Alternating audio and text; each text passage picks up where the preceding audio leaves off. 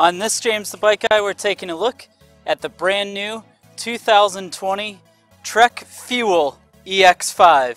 This is a newly updated and totally redesigned fuel for the 2020 model year, and we're going to go over all of the features, design, and of course what changed from the previous model of Trek's do-it-all trail bike, the Trek Fuel EX8. But before we get started, be sure to hit the subscribe button. That way you can see more videos like this into the future.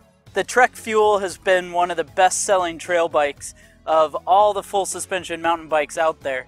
And it's really neat when Trek goes ahead and does a full-on redesign, because the Fuel has been their model that really allows all mountain bike riders to be able to have fun on one bike. It's the kind of bike that if you were looking for just one bike to be able to do pretty much any trail out there, this would be able to do that. And the recipe for the 2020 model is not that much different. In fact, it's a 130 travel in the rear and 140 millimeters of travel up front, which has been the way that the Trek Fuel has been for many years. But Trek has done a lot to the geometry of this bike to make it more capable than previous generations. But before we get into that, the Fuel series comes in both aluminum and carbon. And so in this case, being a Fuel EX8, this is an aluminum frame, and in fact, this is going to be Trek's Alpha Platinum aluminum. So this is all internally cable routed using what they call their Control Freak cable routing system.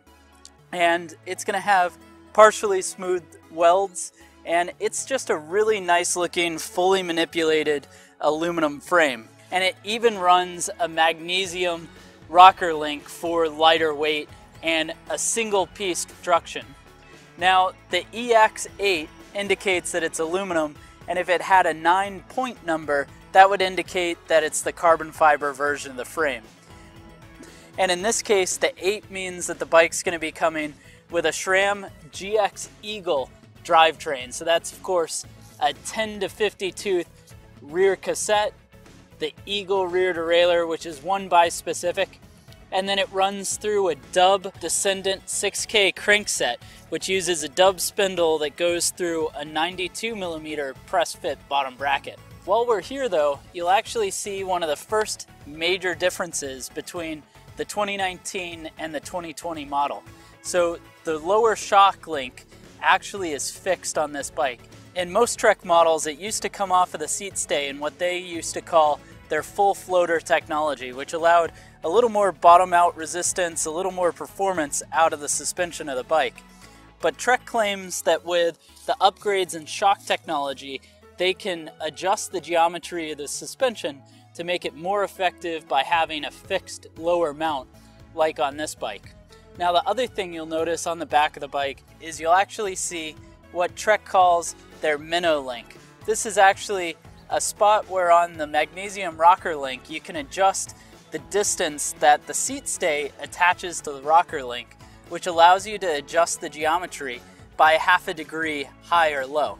And that geometry is really where the differences of the 2020 version of this bike come in. So the 2020 over the 2019 has gotten a lot longer and slacker, which allows this to be a much better trail bike and descend even better than the generation before. But it also allows the bike to climb better. And that's because by being longer and slacker, they're actually able to get that seat tube angle to be 75.5 degrees or 77 degrees in the low position, which is going to give you a much better position for climbing. They're going to lengthen the reach of this bike, and they've also slackened the head tube to where this is now 66.5 degrees in high and 66 degrees in low on the head tube angle. But if you just slack the head tube angle and you don't correct the fork, it'll actually make the bike pretty floppy. And so it's nice to see that Trek is actually running a 44 millimeter offset, which is a lower offset than the 2019 version of this bike. And that's going to allow the steering to be even more precise, especially with that slacker head tube angle. So up front, they're running a Fox Rhythm 34 fork. This has the Evolve air spring, a grip damper, of course a tapered 1.5 to 1.1 steer tube, and the 140 millimeters of travel that's connected to the front wheel via a 15 by 110 through axle. And then for wheels, this is running Bontrager's Line Comp 30, which is a very nice, high quality aluminum 30 millimeter wide wheel set. And in fact, in the back on the 12 by 148 boost hub, it actually has 54 tooth engagement rear hub.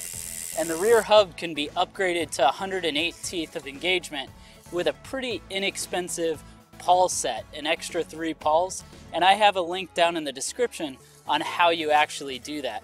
Now, of course, they still run their ABP style suspension, so it's a concentric bearing where the through axle actually goes through the chainstay and the seat stay of the bike, and the performance of this bike should be incredible. Another incredible thing for 2020 is, of course, their new 29 by 2.6 inch tires. These things in person are huge. You know, it almost looks like it's plus size, but you've got that 29er diameter. And the new Bontrager XR4 Team Issue tires are a very gummy and very durable tire with their inner strength sidewall casing and 120 TPI tires. So I think this is going to be a really nice tire to be mounted up on the bike. Now for a saddle, you've got Bontrager's standard Arvada saddle, which is perfectly adequate, and then it's going to be running Bontrager's Line dropper post. So this is a 31.6 dropper post. It's got a 1x style lever on the left-hand side of the handlebar, and it's going to be a nice setup, especially with the internal cable routing. Now, as we go through the frame, you'll notice that the down tube of the frame is incredibly straight, and this is actually what they call a straight shot down tube. It allows for additional stiffness in the front end of the bike, but what they end up needing to do is protect the down tube because it's so straight that the fork crown could theoretically come in contact as the bars spin around. So Trek uses something called a knock block in the front end. What that allows for is in the headset, it's a mechanical lock to keep the handlebar from twisting around. At first, when you look at the bike in a store, it's going to feel a little funky to have that on the front end of the bike, but out on the trail you never notice it.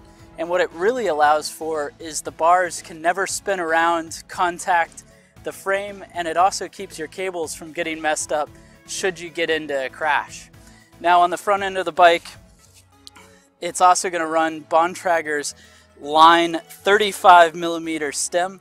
So this is a 35 millimeter clamp on the stem, and then it's going to run Bontrager's Line alloy 35 millimeter bar with a 27.5 millimeter rise. So this is also going to give that good upright position, which is going to make the bike really comfortable and nice to ride.